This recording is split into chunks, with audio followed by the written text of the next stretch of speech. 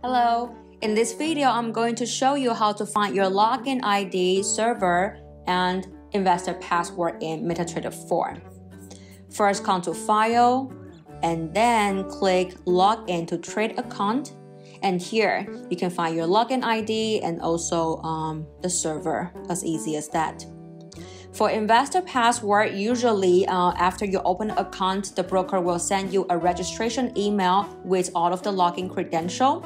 So you can either check your mailbox or you can come here at this footer menu, you click on mailbox, and then you search for the message which says registration.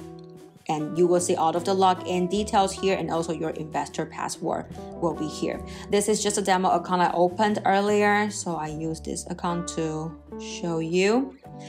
If you couldn't find the registration message here, there is another way you can reset your investor password. So here, click Tools, and then Options, and then here, click Change. And you have to insert your master password, and then click Change Investor Password. So actually, investor password is a read-only password. And then you insert your new password, confirm, and then click OK. Yes, it's actually not so complicated. But in case you have any other question, you can always reach us at info@hoc-trade.com, and we will do our best to assist you. All right, thank you. Bye.